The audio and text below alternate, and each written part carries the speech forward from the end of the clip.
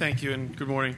Before we get started, just a quick thank you to Rika and Lisa and the rest of the team at the Knowledge Exchange. Once again, as always, a very, very timely topic and good attendance even on a tough weather day.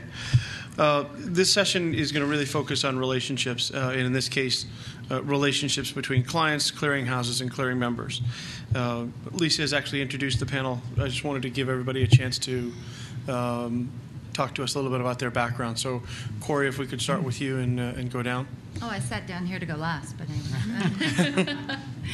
My name's Corry Bazley. I am the head of OTC Financial Sales for ICE.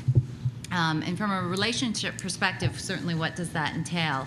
I focus on selling our CDS solutions across execution, processing, and clearing, which is going to be our focus for today, as well as our OTC FX. So I spend a lot of time working with our clearing members, certainly Mariam and your team, but largely I am connecting with the clients, so all of the buy-side clients, and working with them, meeting with them, educating them on our solutions, and just generally the regulatory landscape, as they are key in helping us to shape our client clearing solution.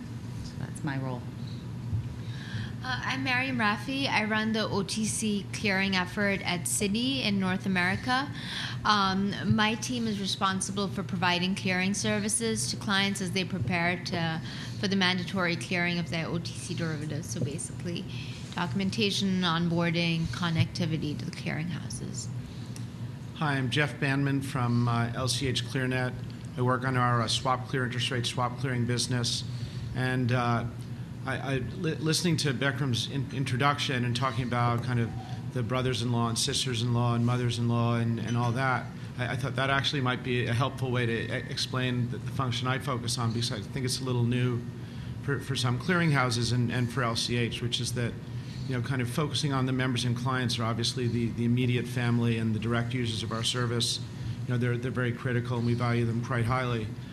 Given the engagement of OTC clearing and Dodd-Frank reform, it's also become a lot more important for us as a clearinghouse to engage with all the, you know, kind of with the CEFs and consultancies and technology system and service providers and fund custodians and valuation companies. And really, I lead an effort to engage much more directly with all of those other market participants to figure out, you know, how can we work together, whether through formal relationships or information sharing, and kind of how much time to spend with each member of this distant family, and then explaining to the other people within my family who it's, you know, who really the key brothers-in-laws and aunts and uncles are.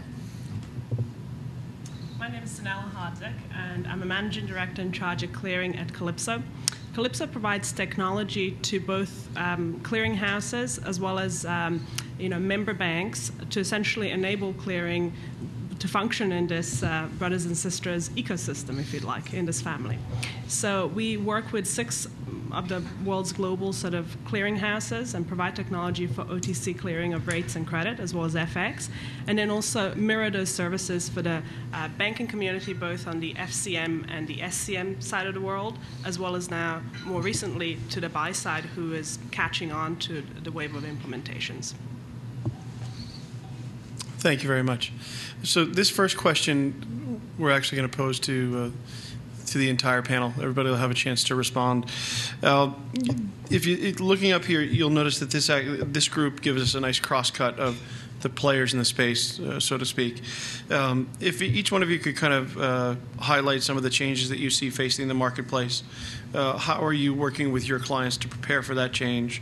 Have you yourselves had to alter strategy? You know, what are you doing around product development? And I guess in the end, do you see this as an opportunity to deepen your relationship with your clients and offer better services? And if so, how? So whoever would like to start. Oh, so me again. So absolutely it has impact. I mean, just Dodd-Frank generally. I think across the board we can all say that it has impacted our businesses. I mean, ICE has, you know, OTC markets. We've got our futures exchanges, and it's anywhere from execution all the way through to